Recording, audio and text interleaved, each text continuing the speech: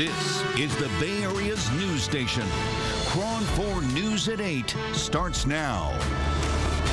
Now at 8, the devastation unbelievable. 4 days after one of the most powerful storms ever recorded hit the Philippines, hundreds are known dead, but officials fear as many as 10,000 people actually lost their lives. Survivors are desperate tonight for food, water, medicine, and news that their loved ones are alive. Catherine Heenan has a look at the damage left behind by Typhoon Haiyan.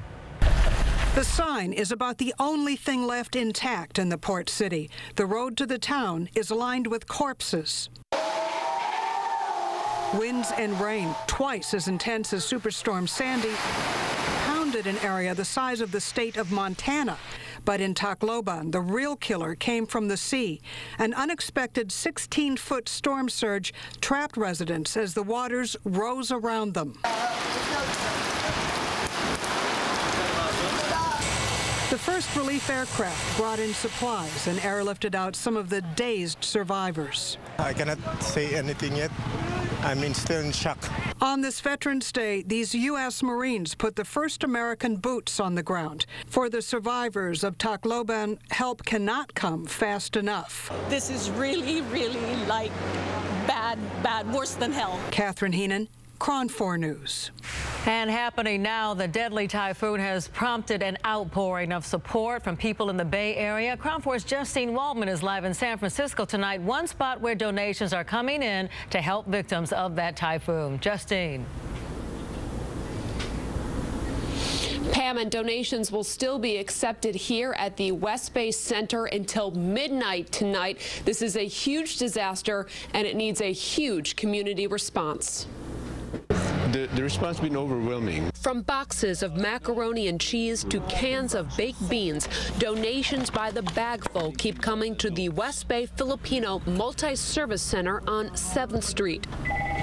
West Bay can help you. Organizer Rudy Assertion wants to send about 700 pounds of goods to people in the disaster zone. I expect that within the next 10 days, I'm going to fill this whole place up all the way up to thereafter. Non-perishable food is great, but items needed most: first aid kits, flashlights, batteries, and baby food. The community is coming together. My family's from the Philippines, so I'd seen that and I was like, I got little ones, I gotta go help. It's just a terrible tragedy, and my wife and I thought we could help out, even if it's just a small donation. Even two San Francisco supervisors dropped off a donation. We were talking to San Francisco residents that have family members who they have not heard of yet, and we're all praying for their safety, and I think everyone wants to just do their part to be helpful. All over the world we have natural disasters, and they're all incredibly devastating, and it's important for the entire world to pull together. Just like when the inevitable disaster happens here,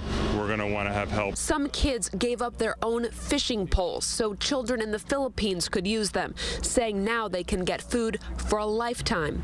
Yet every box, can, and dollar bill counts. It shows that, the human heart is always responding to the human needs, and that's a good thing.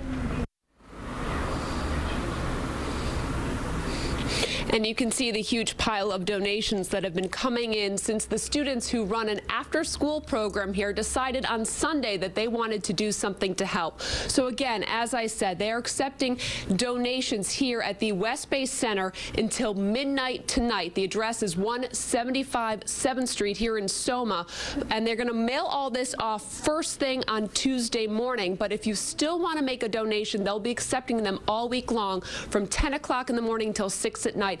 That's their regular business hours, but they want to get all this stuff to the people in need in the Philippines as soon as possible.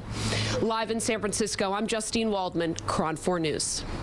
New at 8 tonight, the Red Cross is apologizing tonight after tweeting this picture. It shows the typhoon superimposed over the U.S. The goal was to show the huge size of the storm and help solicit donations. But tonight, the Red Cross says it made a mistake, and the storm is not to scale. However, CNN did make a graphic that's said to be much more to scale. You see roughly the size of the typhoon just before it slammed into the Philippines. The U.S. obviously on the left. Outer bands of the storm stretching from Boston to North Carolina. And this is cool. The University of Wisconsin's Space Science and Engineering Center put this comparison together. On the left, Haiyan superimposed over the Gulf of Mexico. On the right, Hurricane Katrina at its strongest before the eye hits land. You can see Haiyan appears to be larger, significantly larger, with its outer bands extending from Mexico roughly to South Carolina. Pam. Stay with KRON 4 for the latest on typhoon relief. For more information and ways to help, you can find it all on our website, kron4.com.